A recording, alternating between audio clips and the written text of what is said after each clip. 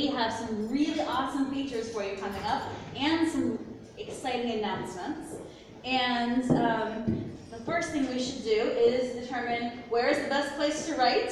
Here. Who are the best people to write? Us. And when is the best time to write? Now. You got it. We'll be doing that again. All right. We will have a change in format for the grand tournament. It's going now to be the grand showcase, and we have lots of flyers for that. We are right up here on the north side of all this. Instead of being the big annual competition that we have ordinarily done, we decided to change it to the grand showcase, not the grand staircase, the grand showcase. And there'll be dozens and dozens of different poets featuring in like 10, 20-minute time slots throughout that Friday and Saturday. So you'll get to hear a lot of different people, bring in a lot of different types of work, and some of them I'm sure will be bringing like their best stuff they're going to compete with anyway.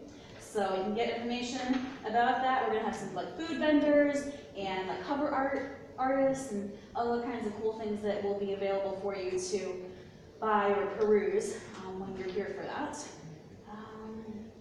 Let's see here, we have over 40 performers, 2 days, 4 shows, maybe more. Anyone interested, talk to Azrael. We're also going to do the unveiling of the banner at this point. So Azrael has a banner that he's very excited about. Yes.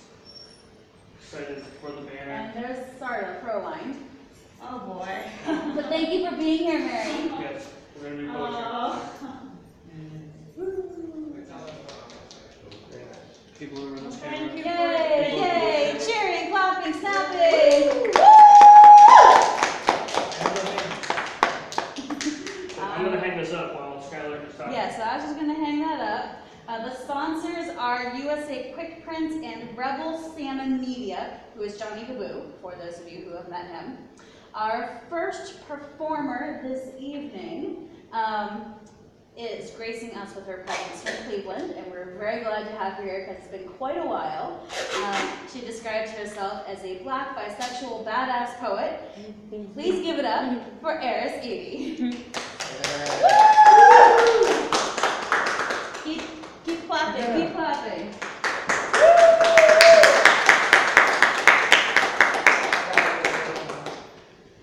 Hi, my name is Eris. My pronouns are she and her. I'm excited to be here. Excited to be a poet again. I just finished grad school, so I'm just trying to feel like myself again, which I don't even really know what that is anymore. School almost ruined me. So I'm gonna read some poems, all right? Yay. Sweet. All right. Maybe a couple stories too. This is called Heartburn. This story, one of the first stories that I wrote. I pick my scabs. I'm not proud of it. It's not that I'm afraid to heal. I do struggle with it from time to time. I carry the shame for the ability to be okay. I'm great at handling the storms. It's the sunshine that scares the shit out of me. Maybe I'm superstitious, thinking that if these tiny things go unhealed, that perhaps the universe will cooperate and keep the world from crumbling around me.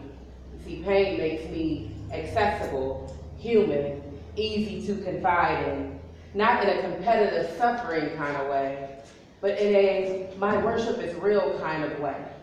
I remember my scars in a happy way, the ones that stick around, darkening my skin, bringing me closer to my daddy's hue. I always wanted to be the bluest of black possible.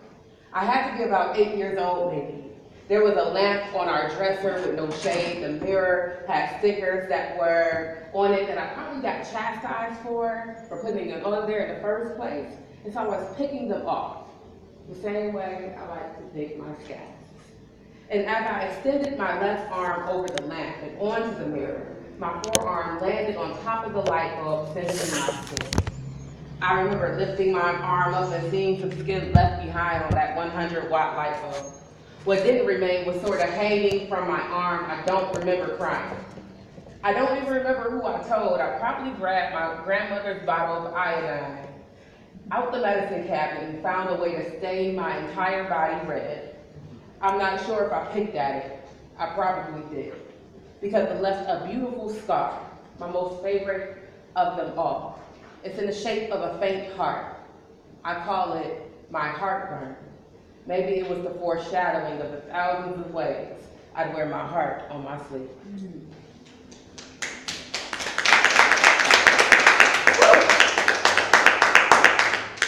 I don't remember how much time I was supposed to have. Take as much time as you want.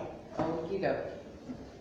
But that doesn't mean you get to be done now, because we want to. Yes, yeah, don't Don't stop be now. done now, okay. At least 20 minutes. Okie dokie. I'm gonna read some poems. So this is from my book. It's called Journey to Whole, Excerpts, Essays, and Exhales. It's my first full-length book. I was supposed to be, last year I was supposed to be writing the follow-up to said book called Journey to Healing. And then I wrote the intro and I was like, yeah, I can do this. I can talk about my path to healing. And then I got to the very first chapter and it was like, no, I'm not ready to talk about that yet. That one is still a work in progress. I didn't think it would stump me the way it did, but it just reminded me that healing is a very, very fluid and ongoing process. And the things that I thought I was healed from, not quite. So I'm gonna read some poems. This one is called A Poem for Langston. I am the darker sister. They parade me on the front lines in awe of hips, ass, and thighs. I walk head high, shoulders back, shaking the earth.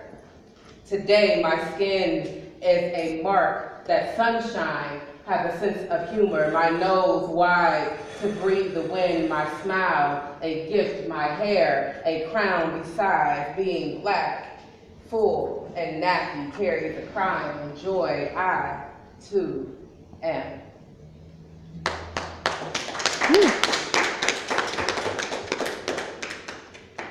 It's Pride Month.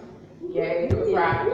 Shout out to all us queer folks out here, however you choose to identify and show up in life. I am personally here for you. I identify as a bisexual woman. I came out, I don't know, a while ago. It was a process. But working for the last almost year for the LGBT Community Center, it just really showed me how invisible bi folks are. So I've been making it my business to say that I'm bisexual and just insert it in random parts of conversation, even where it doesn't belong. Like my grandma could be like, oh yes, Jesus. I was like, yes, bisexual. Praise the Lord. Praise the Lord. My bisexual black ass. So, no, I don't really say that around my grandmother, but, well, my ancestral grandmother, she's probably about to pop the hell out of me, but yeah. So I'm gonna read a couple of poems, just talk about me being me and about people who I love and admire, and things like that. So this one is called Dandelions. Yesterday, my niece looked at the grass and saw pretty yellow flowers for the picking. I told her they weren't flowers, they were weeds. And she said they looked like flowers to me, Auntie, and I was wrong. She was right. And I wondered who decided that these flowers were weeds, and why were we so ashamed, pulling them up by the roots in hopes that they won't return. You see, there's a lot of flowers labeled as weeds in our world. On April 17, 2013, CeCe Dove, a dandelion, was found pulled by her roots and left to rot. Her beauty, a misguided eyesore to those who don't understand. She wasn't a weed, she was a dandelion, free to grow and to go wherever she pleased. She was the wind-born seed I made wishes with as a child. CeCe, I have to tell your truth. CeCe, a black trans woman. CeCe, found nude. CeCe, stabbed. CeCe, bound by rope to a block of concrete, her body barely floating in a pond west of Cleveland. CeCe, you are a piece of sunshine rooted in soil, trampled and tossed aside because most don't understand your glory, my dandelion. Forgive this earth for pushing you away, for not embracing the power of your resilience to stay after being cut down and sprayed with substances to secure your demise. You find a way to break through and rise. You see, no one gloats and gulps at the dandelion that grew from concrete. From this moment on, I will pour libations in the presence of dandelions. Water the soil to make sure that those like you continue to grow, flourish, and I will protect you. Blow your seeds as far as the eye can see. Send wishes up to heaven for more sunshine to grow from the ground.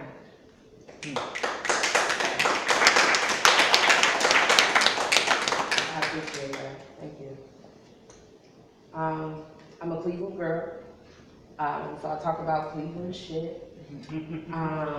And you know, for a couple of years, it felt like the only thing I was writing about was another black person who was hurt and who was harmed and hurt and harmed, and write a poem because that's all I felt like I could do. Because how else could I respond in my rage that wouldn't land me in the same fucking place?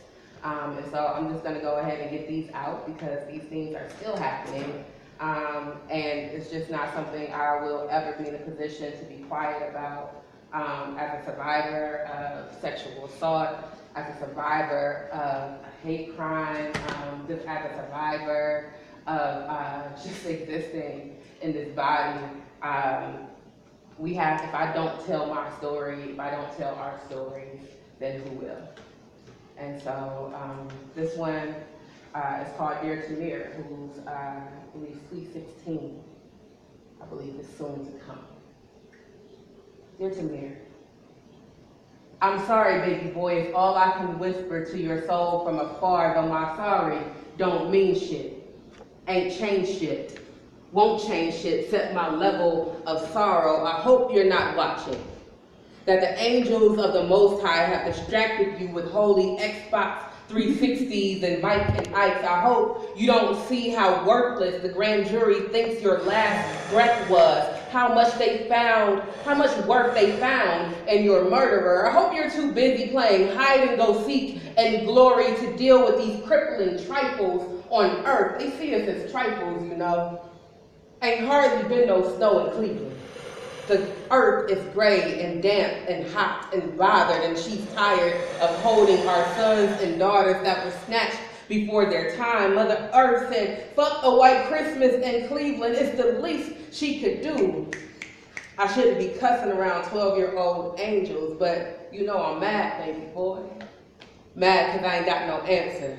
Mad because they saw you as a grown-ass man. Mad because where else you supposed to play but a park? Mad because I can't flip a table and throw things to make me feel better. Mad because all the power I got well inside of me might get me killed. Mad because you don't count when assholes yell all lives matter. Mad because your mama probably ain't had a good night's rest since you've been gone.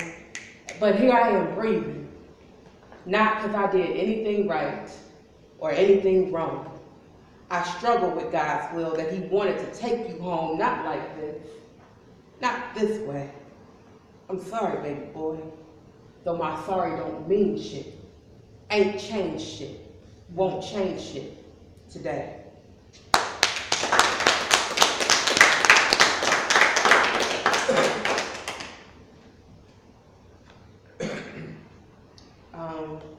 Damn, there's a lot of dark poems. I'm gonna read some love poems or something for y'all. Give me a second. Hey, speak your truth.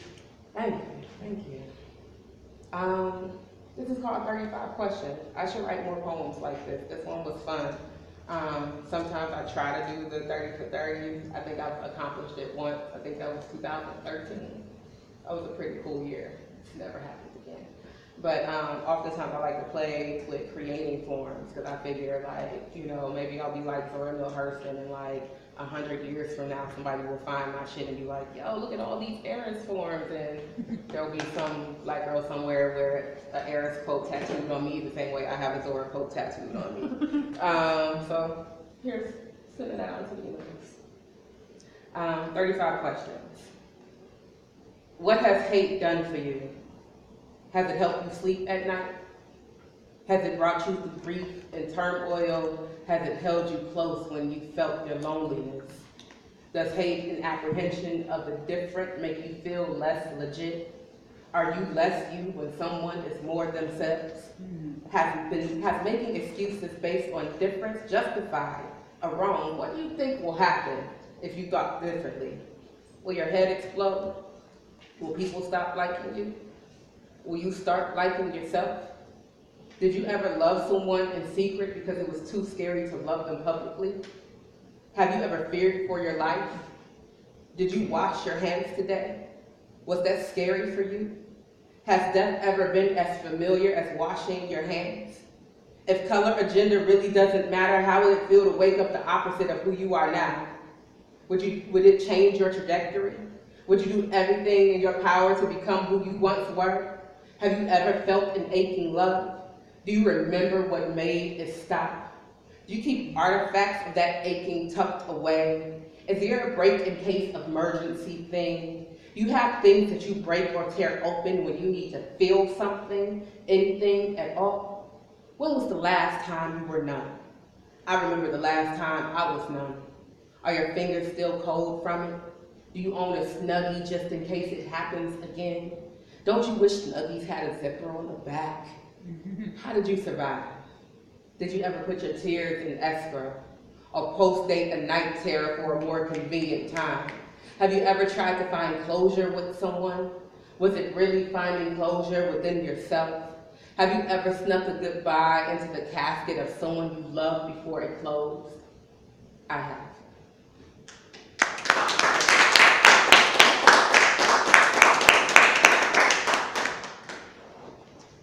I don't know how much time that's been, but. We've got another 10 minutes, please. Damn, okay. All right.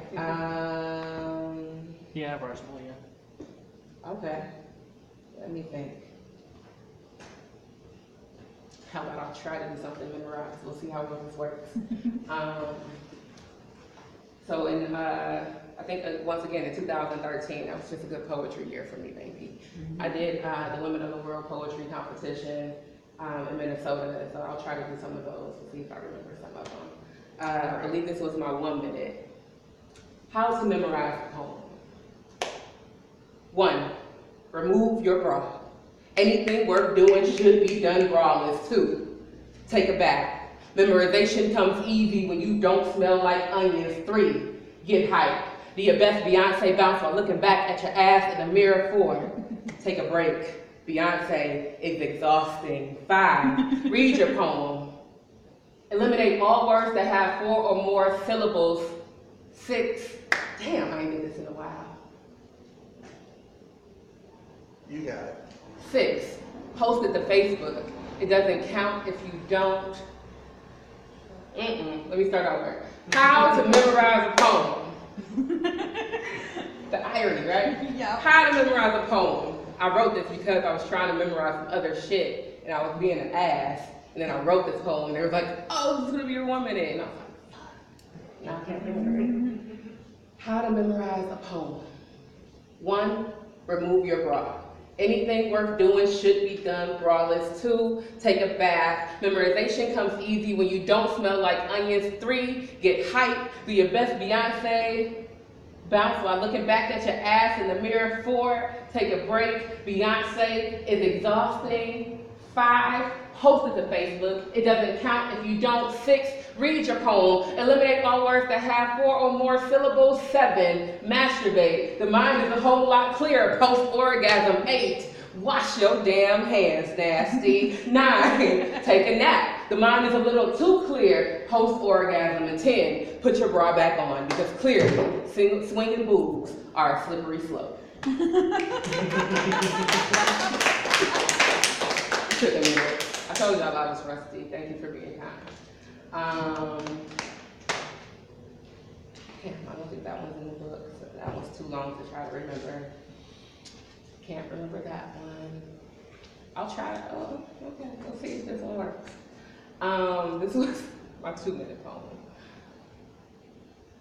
Hell hath no fury like a woman with a yeasty vagina. For those who have never felt the devil dancing in Lady Town, imagine, if you will, what it would feel like to swallow pop rocks chased with a shot of tequila. My legs are in the stirrups. The doctor comes in, pries my vagina open with 2 ice cold salad tongues, and it says, I see you're experiencing some irritation. No shit, Sherlock. She writes me a prescription for Terrazol cream. I'm sentenced to 3 days of injecting my cunt like a cannoli before my man can feast on me without sneezing honey buns and crescent rolls. I am irate and chafed, and everyone seems to want to know how I'm doing, to which I reply, I'm fine, other than this vaginosis causing a forest fire in my crotch. Toilet paper feels like sandpaper, and if my clitoris could grow legs, it would do a double layout from between my thighs, leaving Gabby Douglas with the silver medal wondering what happened. There is no fury, no disdain, no scorn that can capture the discharging pits of hell that I am experiencing. Be afraid, my friends. Be very, very afraid.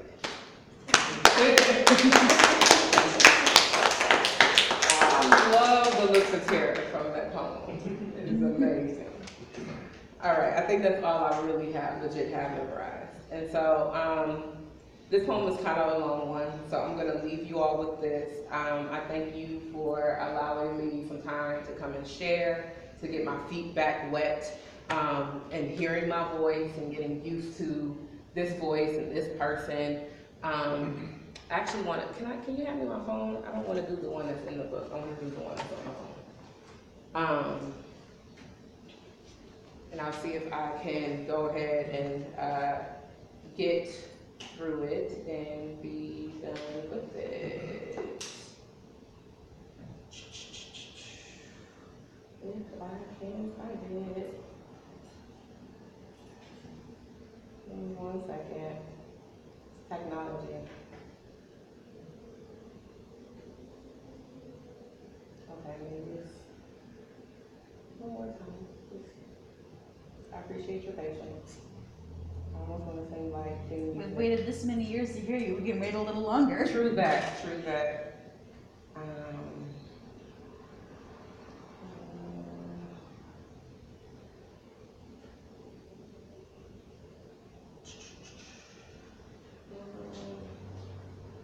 There we go. So, when I had the pleasure of going to Europe for the first time in November, and my last day there, I was assaulted. And so this is the story of that, but it was the irony of it was, I've been there 10 days, 11 days. I went from Amsterdam to Paris to Brussels to Leuven. I spent most of my time in Leuven, and ironically, didn't plan this way. I was able to go to the European Poetry Slam Championship and watch final stage and all of that. I was so inspired. It was great. It was wonderful. It was perfect. I'm walking down the street. I was like, oh, I see why James Baldwin came to Europe to write. Like, this is where Black poets need to come and be inspired. Like, I'm gonna go home and tell my husband, fuck it, let's go, we're out of here. And I walked into a Domino's Pizza because I'm like, well, let me find some American shit because I'm hungry and I need something quick and fast. And I walk into getting beat up by a white man, unfortunately. And so I'm grateful that even in the midst of all of that, that I had came off the hills of seeing something so beautiful and so powerful in poetry and hearing all of the stories. On that final stage, I heard people in all different languages tell their stories of being refugees, of dealing with hate crimes, and all the things that had happened, and they found their peace and their solace and their healing through these words. And so I would be remiss if I didn't honor that experience and be able to do the same. And so I think I'm calling this How This Story Ended, because I wrote the entire time I was there, and I can't wait to just be able to share the whole. Well, I can't share all the stories, but share a lot of the stories. And so just thank you again for letting me share. There's 1,000 ways to begin this story. I walk by strangers and think, can they see I'm a victim? Can they see that part of my joy died in a Domino's Pizza? I was out walking fresh off the high of attending the European Poetry Slam Championship. I took advantage of a crisp December night. It felt like the Lower East Side, but calmer and cleaner. I felt 20-something again. Less than 12 hours left in a foreign land, I almost forgot that I was black and woman. The most visible form of invisibility, I was hungry. Craving something close to Captain Tony's and Calypso Peach Lemonade, I strolled into an American space, something similar to my home, something quick. I stand in line, I wait. I feel a pizza box ram into my chest. It doesn't budge. I am perplexed. I see eyes that color me confused. I don't move. He is white and short, wearing blue jeans and a black coat. He grabs my forearm. "Don't you touch me," the only 4 words I can utter before feeling fist to face. I don't know how I ended up on the ground, face tender. It took 33 years for a man to punch me. To devalue my place in line, I simply wanted a slice. A bevy of carbs to wind me down to sleep. Now my body is pounding and shaking and hot and cold, and tears roll down my face as I FaceTime my husband, telling him his worst nightmares have been realized. His wife, far from arm's reach, had been violated, and he could not keep me. He stood in Cleveland, unable to coddle my frail shell. Before this moment, I thought the worst part of my trip was acquiring 2 items in blackface. I cried in an antique store seeing a box of infant t-shirts labeled Petite Negro, priced at €70, the logo a black baby being bitten by dogs. And at my entrance, the sales clerk brings a nutcracker in the shape of a bald-headed black woman, shaped similar to me, body clad with a skirt that barely covered her backside. He yanked her legs open to show where the nuts would fit, and I wept for her. The price tag said €450. She was literally made of ebony and ivory, and I could not leave her there, or those babies. I had the capacity to bring them home, to love them. He said the nutcracker was inspired by either Josephine Baker or Dorothy Dandridge. This reminder to never see myself the way they see me, and here I am sitting on the floor of a Domino's pizza, ass frigid, stockings torn, bruises budding. I reassure my husband that I am safe and okay. We both know I'm lying. I begin recording. The Domino's employees began consoling, "Madame, sit, Madame, drink, Madame, Madame, Madame." I say no 1,000 times, and I wish I knew French to politely tell this nice-ass bitch to back the fuck up. I don't want no drinks. I don't want to sit. I don't even know what happened after his fist hit my face. I tell the story to my phone. I tell what I remember. And I turned the camera to the fuckboy who snatched my joy, because before this, I reminisced and understood why Black American writers came to Europe to write, to see home clearly. Now Europe had been made foggy, an opaque reminder that I am still black and woman as fuck. My assailant's excuse? He thought I was Muslim. To which I replied, it doesn't fucking matter what God I serve, because we clearly can't serve the same God. I record and they say, "Madame, no, don't." To which I reply, "I'm from America. This is how I protect myself." I say my name. I say where I'm from. Imagine me being out here with no receipts. Who gonna believe this imperfect victim? This college student that ain't white or blonde or skinny or young? Who gonna validate this truth if I don't? I asked my perpetrator what type of man would put his hands on a woman, and he pounds his chest proudly.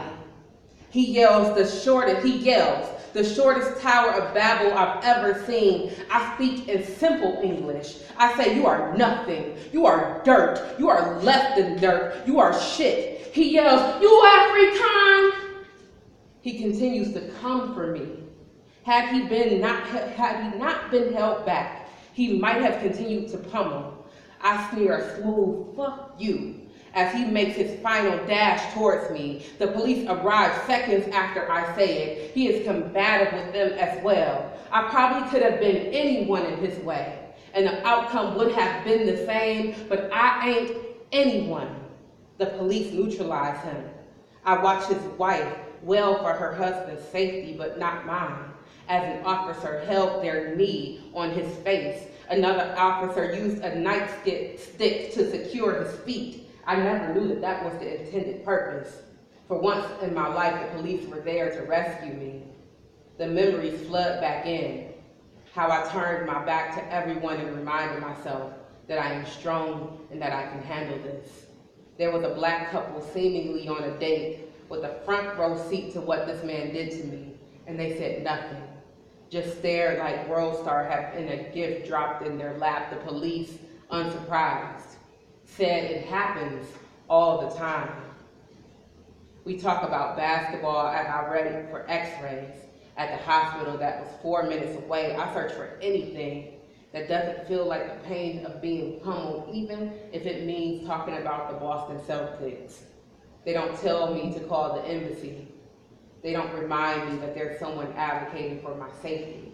They probably knew girls like me ain't a priority on anyone's soil. This story is only the beginning. I am outside of my body, as fleeting as a ghost, as steady as an ancestor. My foundation is stable, but my soul is shaking. Black girls stay reframing trauma as gifts, stay rationalizing terrors inflicted, wrapping them in scriptures and jest, because I can only cry or laugh like, who the fuck eats at a Domino's pizza anyway? Thank y'all. The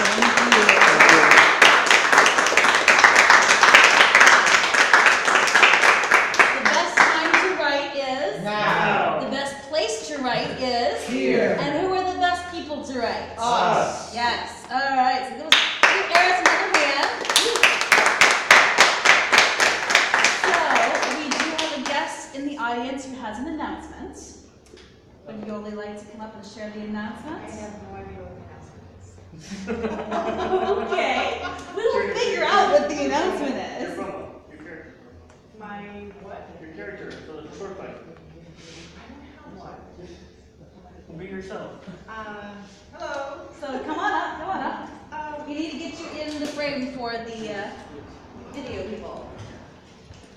It doesn't count as a video. It doesn't count if they don't see me, right?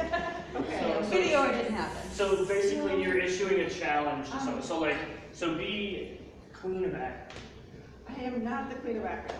I am Yoli, and we have this thing in Akron that we like to call poetry. And I heard that you guys have it too. Kind of, sort of, sometimes. Kind of, sort of, sometimes. It sounds like a lot of poetry. Beautiful, beautiful words put together in such a way that it makes you think, feel, and appreciate someone else's art. Thank you. That being said, I'm supposed to challenge you, any one of you, to fight. Sword fight. Yeah, sword fight with words. Maybe against hers, who does it better, who does it worse in poetry, with poem against poem, right? Wit against wit, rhyme against rhyme, and I don't rhyme, by the way, because that is too hard, right? I think rhyming poetry is hard.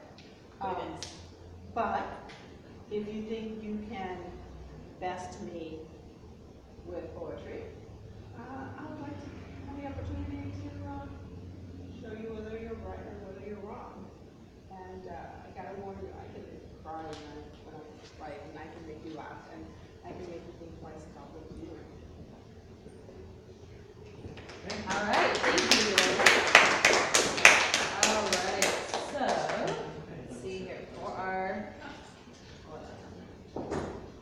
I have these words in here somewhere. Okay. No.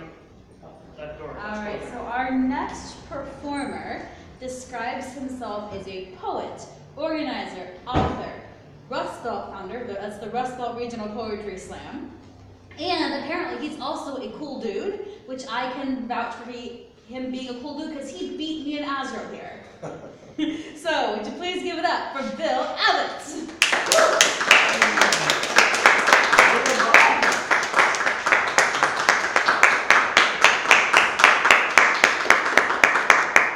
Thank you very much. I want your shirt. Oh, thank you. Yes, it's a great shirt. Where did you acquire it? So, Where did you get your shirts? Where did I get it? I got it at AWP this year. Nice. Nora has one too, and that's what she did. Yeah, Barrel House Press, I believe, was selling this. So, they had a small booth, they had a few books I picked up. Daryl Hall is my boyfriend, the book, and decided to go back for the shirt. So, it was well worth it. Okay, so I've driven up here today from Middletown between Dayton and Cincinnati. I've been performing poetry since about 1992 at Poetry Slams. I used to run poetry in the Southeast in Tennessee. I ran one of the Southern Fried Poetry Slams. Matter of fact, I have a book back there. I wrote the history of Southern Fried, so to speak, at least the 1990s. So after that, I moved up to Dayton, started the Dayton Poetry Slam. It is still running under Lincoln Shriver, but I was the founder, ran it for a few years, moved around a little bit, ended up in Middletown. And I'm just finishing my MFA from Miami University, Master of Fine Arts. I got my degree. I've got a degree in poetry now. So, I know, right? So I've got Paid money to know things. a number of the poems that I am reading tonight are from the manuscript of the book that I have put together for the MFA program, and I'm going to be shopping around fairly soon. The book is called My Life and Other Famous Train Wrecks of Ohio. Cough, writing nights in November, cough. So we'll start with talking about Ohio. This poem's called Buckeyes. Chocolatey. Why is it always Ohio? Why, when big name producers and directors and writers want a place, is it always Ohio? Lolita? Milk Money? Harper Valley PTA? X-Men Apocalypse? Captain America? Captain Underpants? Heathers? Ready Player One? Ohio. Super 8? Ohio. Serial killers all have to be from somewhere. Tourists in your story are from somewhere. Guess where? Wholesome runaways in the big city for the first time in their life. The mysterious package, where's it from? Characters in your People in Space movie have to be from somewhere. 3 guesses and the first 2 don't count. Your less worldly small town characters have to be from somewhere. Why not Ohio? After all, we decide the elections. Ohio has the most addicts.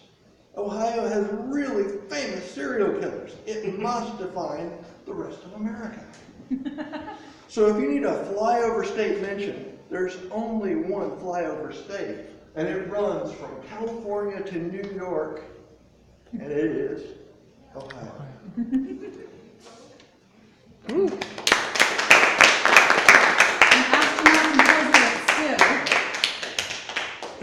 This one's called White Resistance.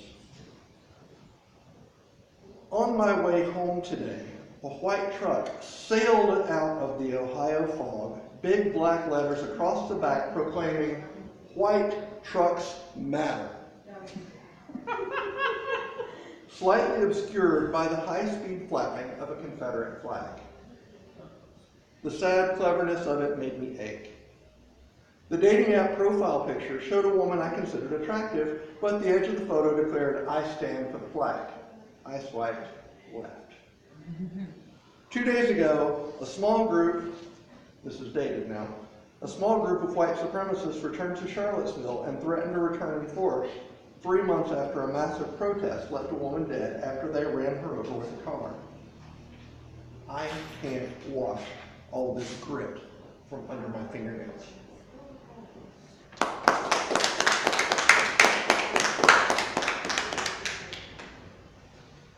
So I'm from Middletown now, and this poem is called Middletown, Ohio. This town in the middle, between Cincinnati and Dayton, is unsure if it exists or if it is just between.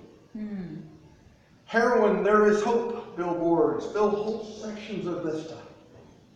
The library meeting room is packed one night for the local opiate summit. The bookstore owner complains, "Here comes the crackhead, I wonder what he'll try to sell me today." The owner has stories of tasers, bicycles, a horse head candle, umbrellas, small statues, odds and ends. Workers try to wash away the AK rust from the steel mill. Armco turning its initials as the major industry shrinks and collapses. The workers settle in and wait for a revitalized town that doesn't happen. The trains rumble through both sides of downtown so extensively that the city built an overpass. Children count train cars from under the eaves of the ever-closed train station flea market.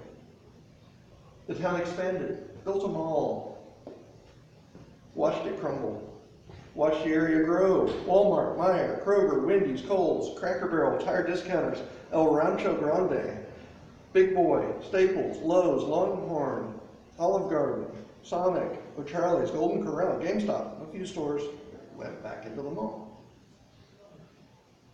Watch the ambitious politician claim the town in an elegy, nationalizing names like Middletucky, while the citizens believed they weren't that definition, claiming their own history not carved by poverty, not carved by the small town thinking and conservative lifestyle, in a small town area encircled by farm life mixed with suburbs, rent too high for the locals driven up by the Cincinnati commute. Realtors tell you not to buy a house on any street that is a number, like this one. The recovery underway as the empty buildings start to fill local stores around downtown, while the chains still dominate the edges. More sales and service industry replacing the mechanized, laid off and slimline factories of times rusted past. The smaller satellite colleges make locals feel a sense of pride to be so educated, but still in such a small town mindset, facing small town problems with such small town politicians and such small town lives as their children escape to somewhere else, like everywhere else. Like this between the cities drugged up, rust under the nails town is fighting not to be.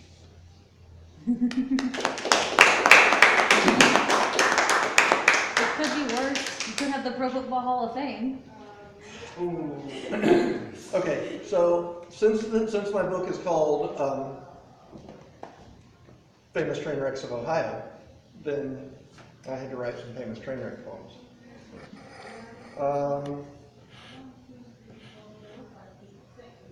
And I'll read two. This one's called The Expansion of Middletown. Independence Day, 1910, Middletown.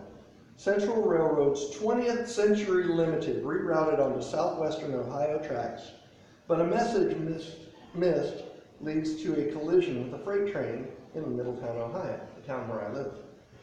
If a train leaves a station at 50 miles per hour and meets an oncoming train trying to get out of the way, when will the two trains meet? Where will the two trains meet? If a body hits a body at speed, metal is like to expand, creating the wreckage and loss that is best accompanied with major or minor catastrophes the world over. Early fireworks, one might say. 20 are killed, among them an unidentified man with W.A. initials sewn into his clothing. My initials. In the town where I live, just over 100 years later. A strange sort of proof that this town is already hostile to people like me.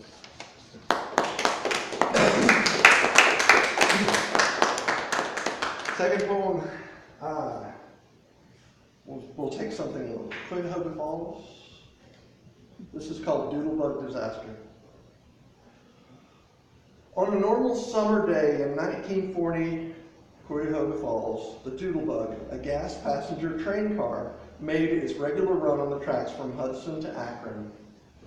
Then it slammed a freight train at 40 miles per hour. 350 gallons of gas on the Doodlebug exploded. The burning gas covered the car, all 43 passengers, the tracks, No one survived. The engineer had lost his ability to function clearly because of a buildup of carbon monoxide in the cab. The fire was too hot to allow anyone near enough to even try to rescue the passengers for a half hour. 150,000 people came to see. A few tried to help. Most wanted the specter. Locals remember it was dinner time. The Cleveland Indians were just finishing a game in overtime. People remember hearing it crash from their front porches. Just another slow summer day in Ohio.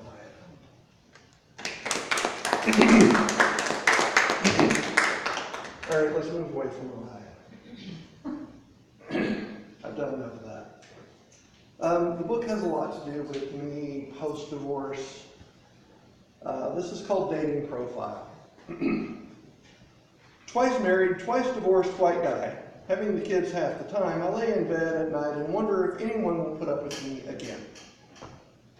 I read books, I write, I ignore advice. I look through the refrigerator for something to cook. I forget to clean often enough. I don't drink coffee, but I'd watch you if you wanted to drink it across from me. I look out across the lawn and consider the wreckage of these poorer suburbs. Can we meet for lunch sometime? Don't you think we would look good together in a photo? Have I forgotten what it's like to belong? There are dishes in the sink. I should clean the bathroom. The laundry needs my attention again.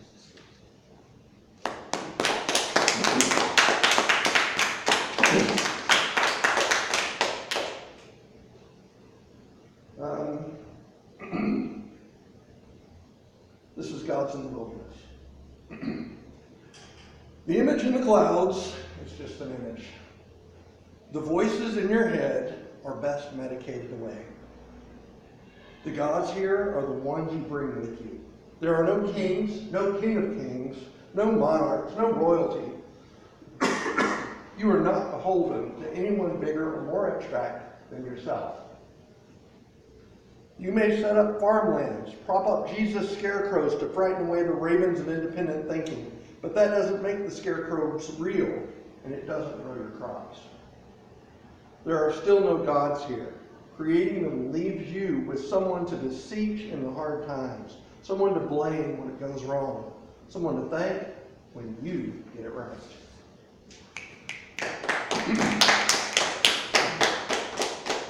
All right, something a little more slam-ish. This is called the hero of the story.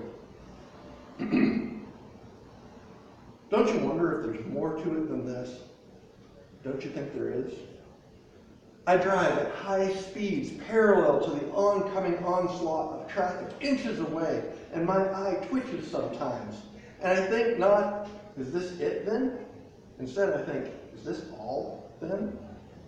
We sit here with our acid reflux and our ADHD and our food allergies and our medicine allergies and our MRSA and our social anxiety disorders and our repetitive stress injury as we repetitively stress that we were meant for more than this, as we gulp down a big gulp full of liquid sugar and eat a cheese-coated slab of carbs, and then we work it off by our denial exercises. No, we're not responsible for that global warming. No, we're not responsible for that economic collapse. No, we're not responsible for that racism, sexism, rape culture, whistling void of madness, leading so many of us to gun each other down or run each other down.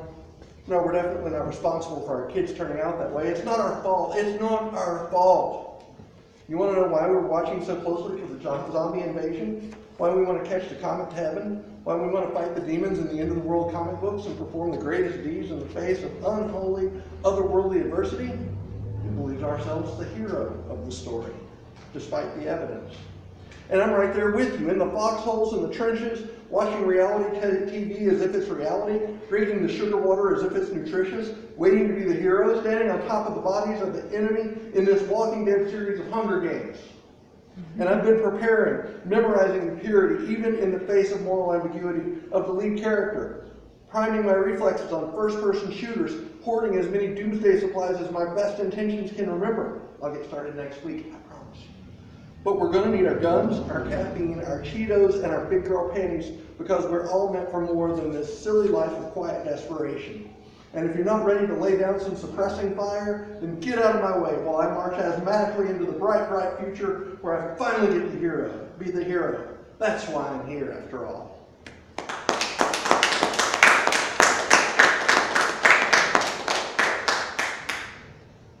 This is called The Abyss. How am I doing on time? Am I good? Yeah, another 5 to 8 minutes. If you gaze long into an abyss, the abyss will gaze back into you. So said Nietzsche. If you friend the abyss on Facebook, the abyss will confirm your friend request. The abyss will then check your relationship status, look through your photos, start liking and commenting on photos from 4 years ago, tag you in its which Buffy character are you surveys, and mention you as often as possible as a link on its wall. If you open a beer and offer the abyss a drink, the abyss will have a sip or two. If you're eating chips around the abyss, it will ask if you're going to finish those. If you mention a musician in conversation, the abyss will go by every album by the artist in hopes of understanding you better, of being closer to you. If you tell the abyss where you live, it is in your best interest to look forward to the abyss standing in your front yard with a boombox over its head playing that one Peter Gabriel song over and over. If you like the abyss on OkCupid, it will message you and see if you want to meet for coffee somewhere, or maybe an early dinner somewhere, not too fancy. The abyss doesn't want to put you in an awkward financial situation after all, you've just met. The abyss notices that you haven't responded right away, and it doesn't want to come across as clingy or anything, but it is really curious what you want out of this relationship. Your mom called. She talked to the abyss. She thinks you'd make a cute couple.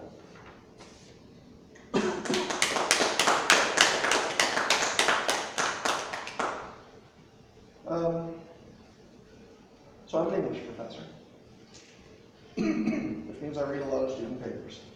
This is called red pen. The English professor sits down with the latest batch of student papers. Optimistic, the young scholars will offer blazing insight and deep thinking this time. He pulls the red pen out and sets to work, trying to fairly and reasonably show students how to become better writers. He reads, Ohio was the 7/10th state, and wonders when that twitch started in his eyelid. He sees the students cited the book of Plasm from the Bible, or the other citation for the book of Geniuses, and wonders about the origin of that headache. Quote, I was reading about the placebo effect in the textbook, and I was just wondering, are scientists who study how the placebo effect affects the brain biologically, as in what neurotransmitters and whatnot come forth when the placebo effect is, in effect, usually psychologists or neuroscientists, or could it be either? He reads about Tex, Arkansas, and how channelizing the event was, about our forefathers founding the country, and the severe case of pre-existing conditions that some patients have, and that love is a very strong wrong in our language. There may be wine in the kitchen. The professor may need to check. Love is a scared bond, and cheating is an unforgiving sin. Having sex increases your chance of pregnancy. Eating fast food is an option, not a choice. The professor wonders if any research has been done connecting alcoholism and grading.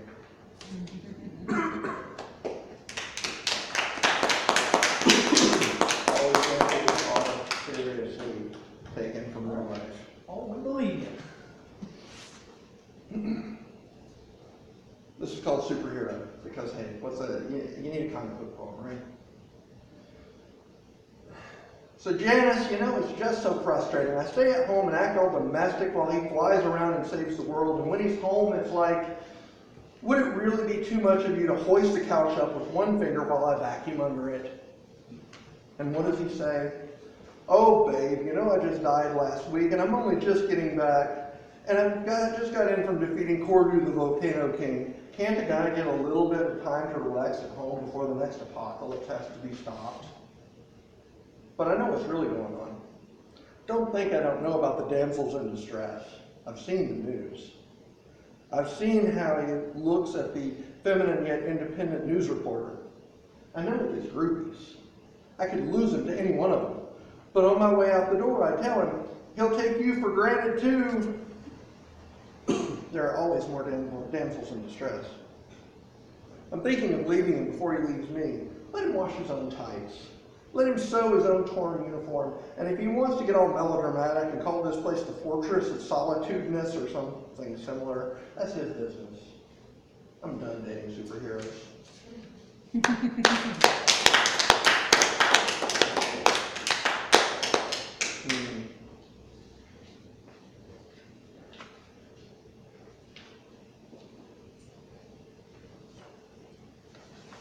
What now?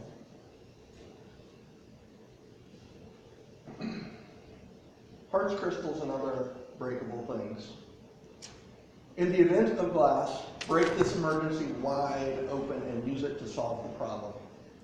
Shattered and broken, this glass has constituted an emergency that can't be solved by traditional methods. The best solution is screaming and throwing things against the wall, things like our past. Then we should drink as much wine as possible until we run out and accuse each other of out-maudlining the other. Someone should be called self-righteous at least once, lest we forget what we're doing. When our eyelids get heavy, when we've overindulged, we should tie these sticks together, make a raft to the mainland, and try to steal it from each other. This may, in fact, include at least one game of musical rafts. One of us is supposed to survive this relationship, after all. Your game may be the most dangerous, but mine involves the most risk and the least return. In the end, if the raft holds together as we both scramble aboard, we'll float to the shore on the other side and start over, resenting each other for surviving as we passionately kiss away all our reservations and declare without a doubt who loved who more.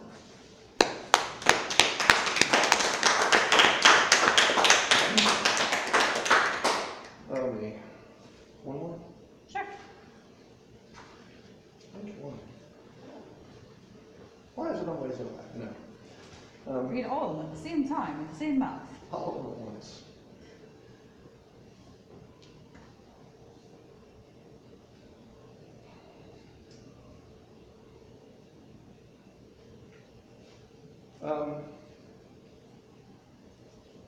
My daughter just turned 13, so I'll do one for her. This is called Urban Animals Hunter and Prey. My daughter sees and stalks the feral cat who spends hours sunning himself in front of the garage. The squirrels, when they have finished stealing from the bird feeder, leave walnut shells on my railing. When I pull into my driveway each day, I might see rabbits dash across the field, or a family of different cats scatter into the bushes and weeds. A sparrowhawk flew by close enough that I could have reached out and grabbed it. A possum hisses, if it even suspects I'm getting too close, then vanishes into the woodpile. A raccoon walks by with barely a second glance, not even caring that I exist. Neighbors talk of coyote sightings, ask if I've seen their dog, hang posters. The middle-aged man, seeing my daughter playing alone in the park, walks over, sits down, and watches her. When she leaves, he says something she can't hear because she's speed-walking to my car, aware of predators.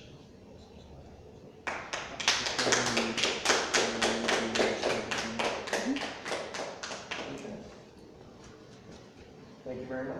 Thank you.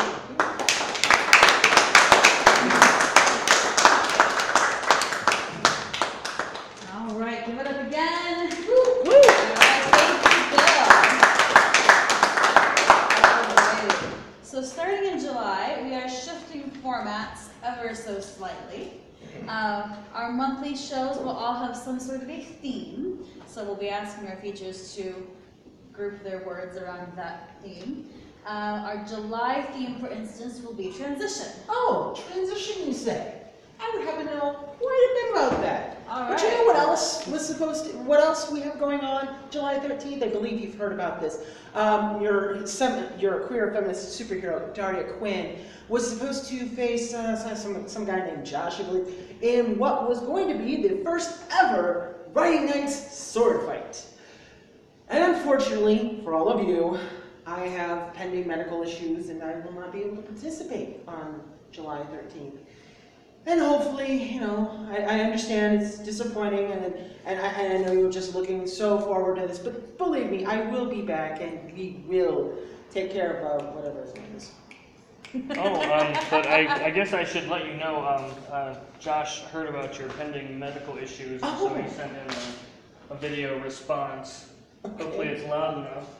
We've had problems with technology before. Yeah, I know. It's come to my attention that Daria can't stand the heat, so she got out of the kitchen. You know what? No, I'm not gonna do that. I heard she's getting surgery, and I really hope actually she goes really well and she recovers really quickly. Plus, it helps that I was gonna totally win anyway. Oh, really? So. Alright, so I'm down because it's gonna be fun. It's gonna be really fun, but I guess I just win by default. Oh, no, boy. No. You see, you don't get to make history that easily. No, you see, this is what we call a postponement, not a cancellation. And I will be back. See, I'm going to be at the Grand Showcase. And then after that, I'm going to destroy little Josh. And then, let's talk to you, Yoli, the so-called Queen of Akron. Yeah, you see, you're not in Akron. You're in Canton, Ohio. And you are here because I allow it. Call yourself Khaleesi? Call yourself Queen? I am Khaleesi. You know, you gotta get these right. Anyway, our paths will cross. Because as long as you're in my city, you are here because I let you. Well, luckily enough, we also have a new challenger for Mr. J.M. Romig. Oh. Hi, JM. This is Jamie. So, word around town is that Daria's not going to be around on July 13th, and that if you're getting off easy. So, I just wanted to drop in and let you know that your dad is wrong. It's been a while since I've graced the Stark magazine with my presence. Usually too busy writing and just generally being worshipped for my skills to make it to anything, but it's gotten a little bit boring lately, so for you, I'm going to make an exception. It's about to get a lot harder, buddy. In July. All right. So, yes, in July, it's going to be very interesting. So, it'll be Jamie versus Josh, and then did we decide who is We don't facing have- off against the winner there? We don't have one booked for August yet, but Oh, we're working on it. so if you want to challenge one of these people, then let us know for the August second Friday sword fight, and then you can potentially be part of all of this. So, Our third. Oh.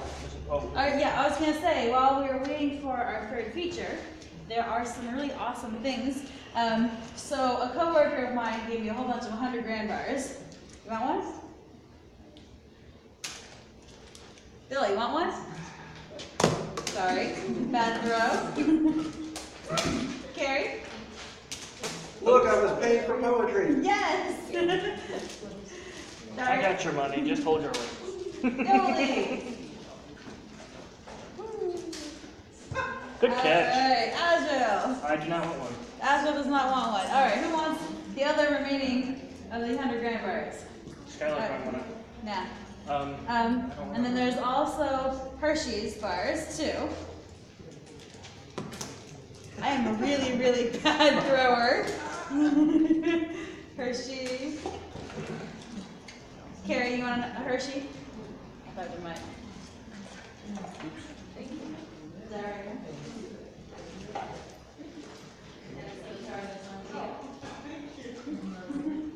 And have a chocolate point as well.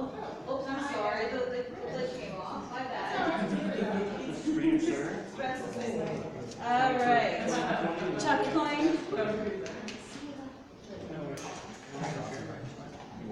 Couple of chocolate coins. Yeah, door prize. And yes, Bill, there's another chocolate coin. All right. So, yes, that came from a loan officer at CSA, the credit union where I work. So if any of you are looking for a new account, whether personal or business, then talk to me. Also, if you want to buy any of those awesome bracelets and cuffs over there, I made them. Talk to me. T-shirts. The bracelets are $8 a piece. The cuffs are $10. We also have T-shirts, and now they'll tell us how much those are. Those are $7 for anybody who's here right now. If you're online, they're $12 plus shipping. Yep. Yes, yeah. If you're here, you don't have to pay shipping either. Right.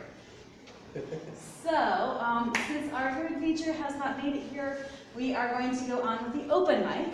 So let's do another call and response. Yes. The best place to write is. Now. The best person to write is. Here. The best the best time to write is. You. All right. So now that we're